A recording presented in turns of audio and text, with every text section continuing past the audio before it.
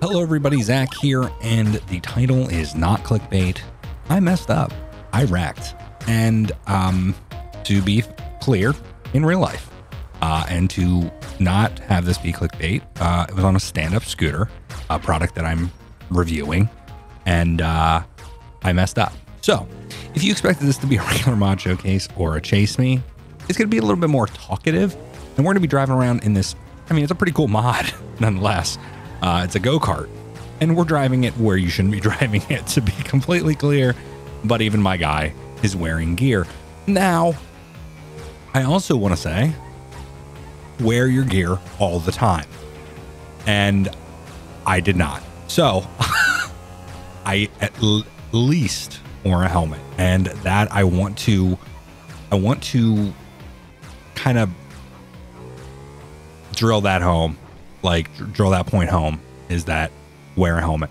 So yeah, the backstory here, we're reviewing a scooter, a stand-up scooter that's actually pretty powerful. It's dual motor, front and back, and it even has modes. It has 1, 2, and 3 mode, quote unquote, that are power mode, as well as it has, in addition to those types of power modes and how the little motors rev up, it has eco mode. And then it also, you can turn on one of the motor, or have single or dual motor. So I was even in, what was that trailer doing? I don't know what that was about. So I even had it in basically a lower mode, and it was a stupid mistake. It was basically a rookie mistake, and I should know better from riding scooters as well as riding motorcycles and what have you. And basically, and you're going to see this in a future video when I cover everything. But I went to go across the intersection and basically looked at a curb instead of where I should have been going, which is one of the first rules of, riding a motorcycle, is you never get that kind of tunnel vision and focus on one point, because that's where you end up going. That's where you end up pointing. And while it might be a little bit different on a scooter and a stand-up scooter where you can look, where you can look a little bit more freely, and even on a motorcycle, you don't exactly go where you're looking, but you tend to, and that's how your body works. You tend to go where you're pointing. So, and then I'm gonna, whoa, physics by NVIDIA. Okay, so that's weird. That's a weird part of this mod. You think we can jump into the military base? So yeah, this isn't really gonna, I don't even think I'm gonna be doing a chase me. This is a mod showcase, an actual mod showcase for once. And this is pretty awesome. It's a go-kart, and it's not, I don't think it even uses anything with the go-kart that was added into the game, because that's not in 5M. And I was able to just bring this into 5M. Now, mind you, I used a converter to do this, but I'm gonna try to jump into the military base. Let's see if we can do it. Now, the physics might be a little wonky. Okay. Couldn't jump into the military base. Couldn't get enough speed. Oh my god, I don't know what the physics are about when you're in the air. To be fair, this probably shouldn't be in the air. Okay, we're gonna fix this thing though real quick before we hop back on here. Oh my god, get traction, damn.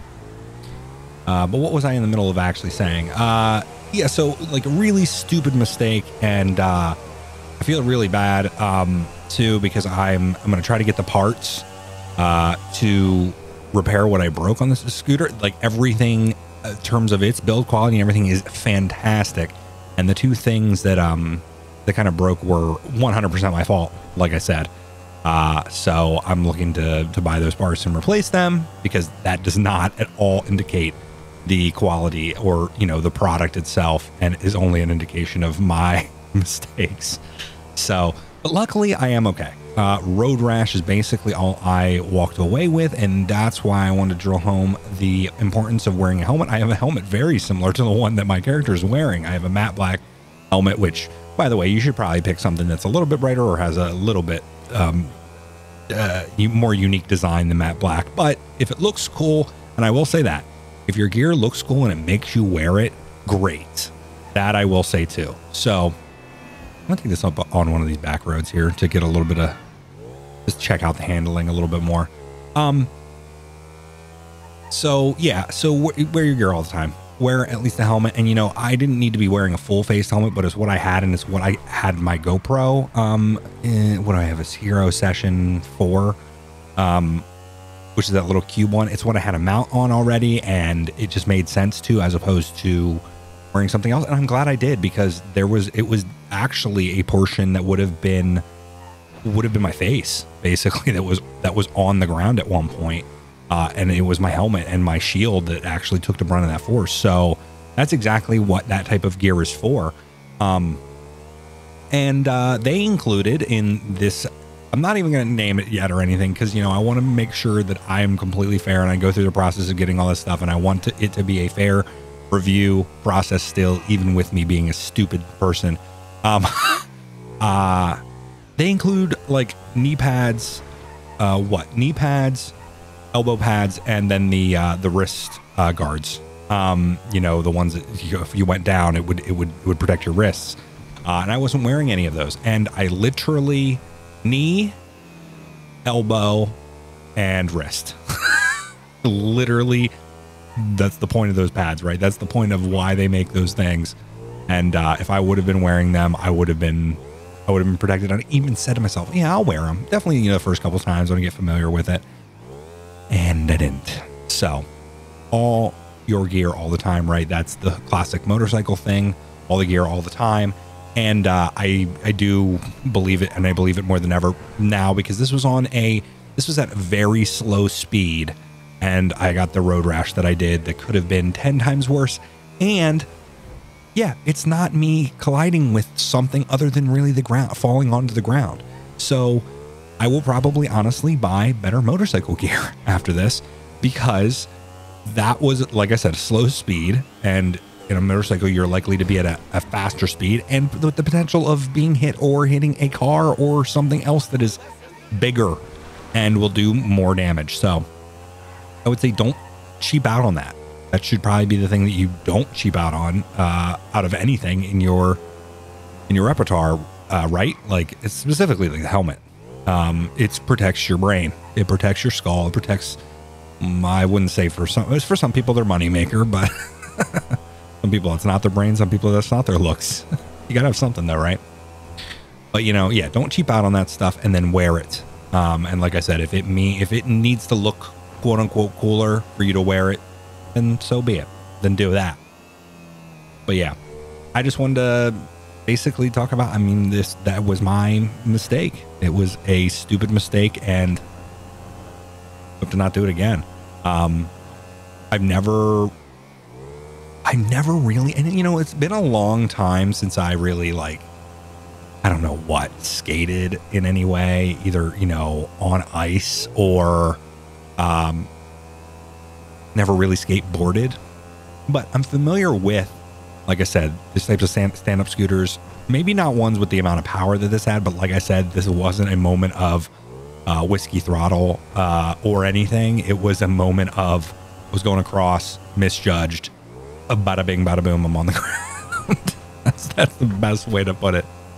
This is an awesome go-kart, by the way, and I'm sorry that this mod showcase is really me just talking about this, but it felt like it was something I needed to, one, kind of get off my chest and let you guys know about it, and two, it's going to be something you see in an upcoming video too, so you have something to look forward to. If you look forward to people crashing, you have something to look forward to. And yeah, oh my god, speaking of crashing, wow, that was lucky. All right, I gotta get this go-kart on the road. Let's get this go-kart down to, there's actually, I got a racetrack in here that I think I showed at the end of one of my chase me's that I'm going to try to take this to. So, oh my god, I keep talking about wrecking, and look what I'm doing. So let's get that down there and get in there. But hey, tell me if you've ever had one of those, you know, incidents where you've made basically a bad judgment call. I know we've all, not all, but I know a lot of people have done that in cars, right? You know, we like to say that we're quote unquote better drivers than what we are. And I think we've also been on the receiving side of that too, where people have misjudged and then hit our cars, even at a slow speed, you know, fender bender type stuff. And fender benders can cause a lot more damage than just being, you know, fender benders anymore. But definitely with the, you know, because I think the term comes from fender bender, like literally the old chrome fenders, and them literally getting a little bit bent by two of those colliding, as opposed to what most cars, you know, now you're talking paint, there's sensors, there's all this other stuff in a bumper. And like, don't get me wrong, they do take a lot of impact still, but they're not, you know, they're not what they quote unquote used to be, and they're not just fender benders. But yeah, let me know if you've ever had that kind of like lapse in judgment and you've had a wreck, or even, you know, I know people that have basically laid their bike down, but like at the slowest of speeds. And I think that's honestly kind of really common, definitely when you're starting out, to have that happen. People putting it in their garage or whatever, and then forgetting the kickstand, or just coming to a stop, a really slow stop, and then just kind of like forgetting about the weight of the bike, if that makes sense, and forgetting to kind of stabilize it. You think we should do like a ridiculous speed with this? I think that's what we're gonna do. Well, when we get to the track, we'll turn it back down. But I think this with ridiculous speed would be pretty great. Yeah, what do you think? 16? What do you guys think? Oop, that's disable plane turbulence. Oh, yes. Oh, yes. Oh, and I thought I was just getting into accidents before by just being... It's nice, though, that this has the level of grip that it does. Oh, Bridgestones. I hope this has Bridgestones on it. Oh, my God, we're doing 200 in this go-kart. Could you imagine? Oh, wow. It does have Bridgestones, by the way. Yeah, I agree. Okay, so we got to go down to the physics when you're in the quote-unquote air. Okay, we got to hold on to this thing and get this down to the damn racetrack, if you will. Oh my God, the fact that... Whoa, that was surprising that I was able to hold that. Wear your gear, kids, because it'll protect you against things like this. Oh shoot, I'm gonna have to spawn another one, aren't I? All right, that's fine. We can respawn it. Oh, wear your helmet, dude. That's what I was saying. Okay. Yeah, don't listen to this guy. And he's me, by the way. He's my character. Don't listen to him. Yeah, for real. That's, you know, hey, but also it's on you. So what I mean by that is if you don't want to, where am I going? I gotta go up here to go down to the, wait, what am I doing? The docks. What am I doing? I don't know why I had all went this way. We're just gonna kind of cheat here to get there, because I don't know what I was too hung up talking about what I was talking about. All right, could not find a safe place. There it is. So we're on the track. We're gonna have to put it back to normal power because, geez, I can't even get grip. All right, let's see how this does around the track. Now, mind you, this is a drift track, but this actually would work for this. Maybe we should get this in 5M and do it with the guys. I mean, this is in 5M, but do a little go-kart race around here. That'd be kind of fun. You'd have to adhere to track limits, though. We'd have to get an FIA guy in here to do that. Oh, man. And actually, though, it feels weird to get that off my... It's weird. I don't know why I want to say, like, get it off my chest, but yeah, I got it off my chest. That you make mistakes, and you got to learn from them. And I did, because it's painful, as well as, like, dealing with the bandages, and when you tape up on your hair and you pull hair, it's almost more painful than... Yeah, it's not fun. It's not fun. But at the same time, like, you know, I fared well considering I, what's his name? Ren, of Corridor Digital. Just today or yesterday, he posted on Instagram or on social media about, he got in a really bad wreck on his one wheel, and dislocated something with his shoulder blade or something, I think maybe.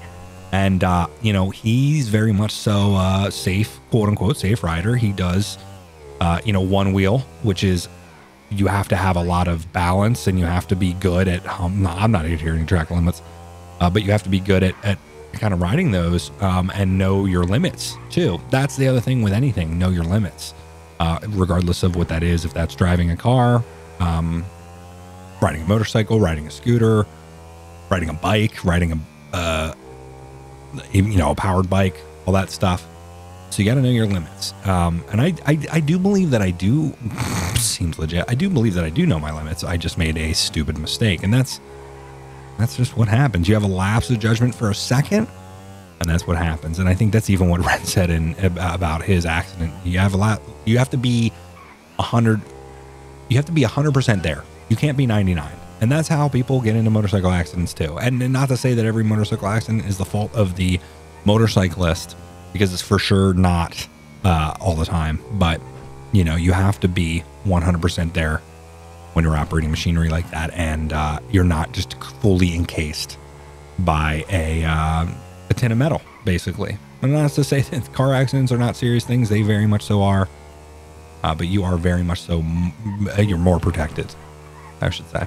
This would be, I'm got to go back to it. This would be really fun to do with the guys, the go-kart around here. That would be pretty fun. And I think that we're going to have to do that, because this is great. I'm having a great time just driving around this. And actually, honestly, had a great time just kind of hanging out and talking with you guys. And, you know, this is not my typical mod showcase / chase me, but it's probably going to go up at the title that, you know, I messed up, I wrecked, and that it's also a mod showcase, basically, because we didn't do a chase me. But if you still want to see a chase me of this go-kart, please let me know in the comment section. I hope you guys enjoyed this video nonetheless, even though it was kind of just me talking. I mean, they all are, right? But I was talking about something that was, you know, more serious to me. And like I said, wear your gear and be safe out there, because that could happen to you. It's always the timing, man. The timing. It's commentator's curse. And that's honestly, I will say that too. It was commentator's curse with this. I Snapchatted some people. I'm going to wreck this thing. And what'd I do? Wrecked it. And then this is what happens too when I'm in here. And I'm like, hey, be safe. Don't wreck. What do I do? What do I do in the damn go-kart? I wreck it. But this was fun, guys. And if you enjoyed that video, if you enjoyed this video, please like, please subscribe, and consider coming over to Patreon / hitting that join button on YouTube. Would really appreciate it if you did. And you'll get early access to content exactly like this, and some behind the scenes stuff too, which is going to ramp up here even more so in the next week or so. So I really appreciate you guys supporting me, and I'll see you guys in the next one. Bye. Oh my God, don't crash it, Bobby. Oh, Bobby's going to crash it. See ya.